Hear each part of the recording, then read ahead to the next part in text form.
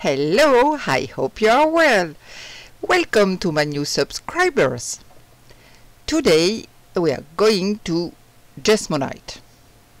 I'm still trying to solve the EcoPour failure from the last EcoPour video. I'll put the link there. No, it's going to be there in the top right hand corner of your screen. So we are going to make Jesmonite. I'm going to use my divider cup, my compartment cup, to fill the little mold and this candle holder. It makes a nice set, I think. I wanted to use colors that I don't necessarily use. There is yellow, there is blue and apricot. I've put it all in the description box. Don't forget to check it because I always put what I have used, especially the colors. I try not to forget to put them. So check it out, it's under the video. Right, I've prepared the measures of Jesmonite, the liquid and then the powder. Here we go. The proportions are 1 part liquid to 2.5 parts of powder. I've got a video explaining everything in detail. I'll put the link under the video. And now, with my whisk, I whisk. I always put the powder in several times.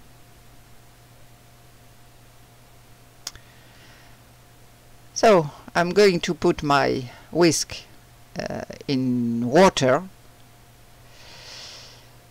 and I'm going to add some white to my mixture because Jesmonite is always a little beige, which annoys me.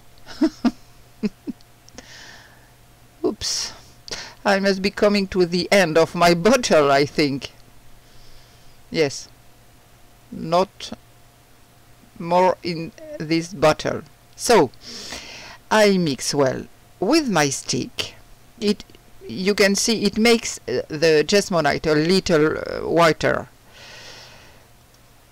and then I pour into my compartment cup. Oh gosh, trying to pour cleanly and in equal parts.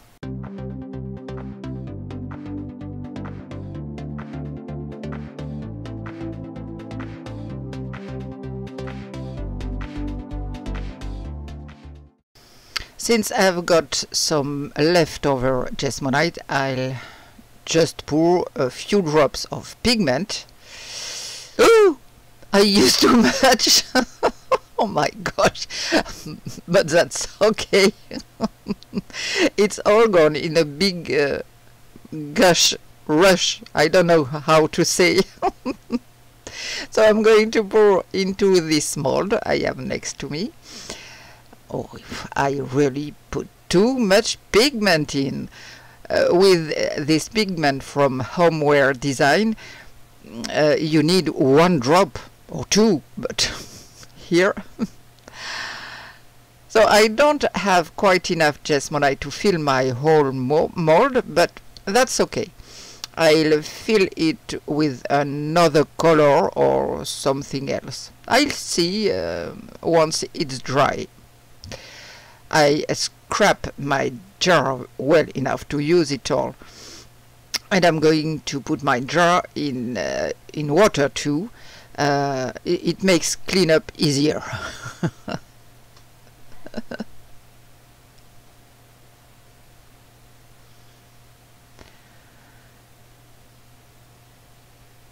Well, now my cup colors. I have to hurry. I shake my first mold a little for the air bubbles, but I still have to hurry because Jesmonite has a relatively short jar life, about 15 minutes. So a drop this time, just a drop. Oops, that was a bubble. It wasn't really a drop there. I'm going to mix it because sometimes you can't see very well. No, it was definitively a bubble. So one drop. This time it's a drop. And I mix my pigment. You can see that with just one drop the color shows up very well. So I'm going to continue with my blue and my yellow. These two are not Homeware design. This is La Petite Epicerie. Yes, it's a French store. The pigmentation is completely different. It's only at Homeware Design Co. that I have found really top pigmentation. When I made this video, I said that since it's based in England, they don't ship to France at the moment, and I really regretted it because it's really pigmented. It's really great, but I just checked. International shipping has restarted. Great! I'm so happy, and the range of colors they offer is really great too. Oh, yes, I'm happy with that. On the other side, I'm going to put some yellow after the blue. So I've got my fingers full of it. I'm going to scrape the sides to soak up the white. I hope the yellow and blue won't give me green. I'm not a fan of green, but well, it depends.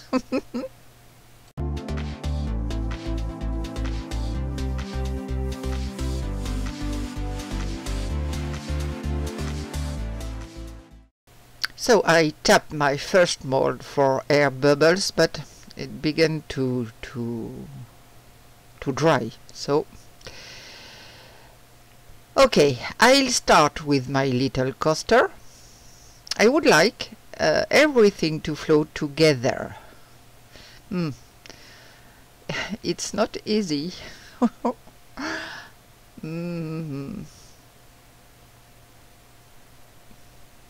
Obviously, I had to make it flow outside. Normal. But I like the effect it's having so far. It really gives me 3 colors. No green, no green. I'm happy.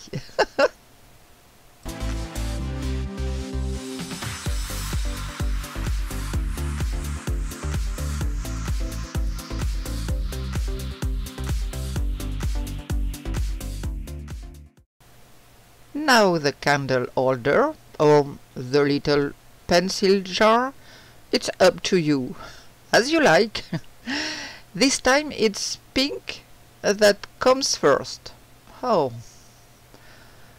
these compartment cups are a little bit annoying. So far so good.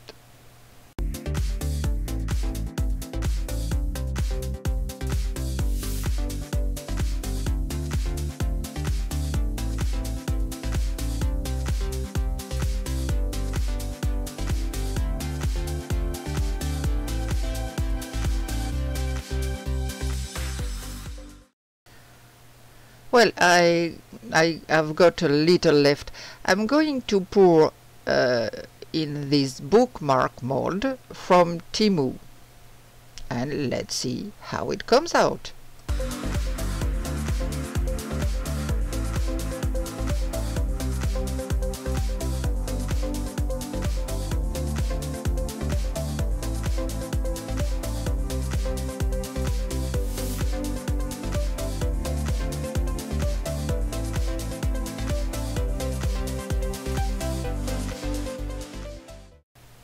And now a big tapping. Tap, tap, tap. I hope the bubbles come to the surface. I don't want to put anything inside because otherwise the colors will blend will more mix. I'd be afraid of the result. So I take great care to tap it all down. I leave the first one because I think I'm going to pour resin over it. I don't touch it anymore because it's starting to cure. Well, now we can unmold first the bookmark. It's very pop colors. Oh, it's cute. So I don't know if you can see, there are little earths. Yes, I don't know if you can see well, but it's so cute. Now let's see this coaster. Anyway, I like the effect.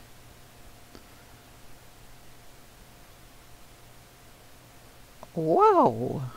What do you think? It's very spring-like. It's a shame I don't have much pink.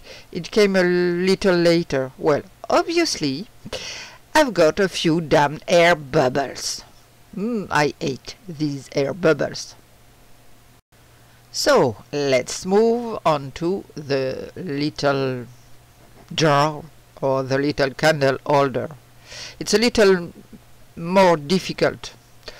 Well, difficult. It's not impossible. It requires a little effort to unmold. Yes, just a little effort. And voila! Oh, I think it's very 70s. The colors are a bit pop, a little psychedelic. I'm going to leave it to dry for a few days, and then I'll apply my waterproofing. It will bring the whole thing out a bit, I think. Well, I'm not unhappy with the colors. They are not my usual colors, but I like the 70s look. Yes, the bookmark, you have to wait for it to harden flat. Well, yes, I really like the back. I prefer the back on top for the coaster and for the little candle holder. But the inside is cool too. Suggest me some colors if you want. I don't have hundreds, but if you mix and match, you can get them. Well, until we meet again for new adventures, take good care of yourself. See you soon. Bye.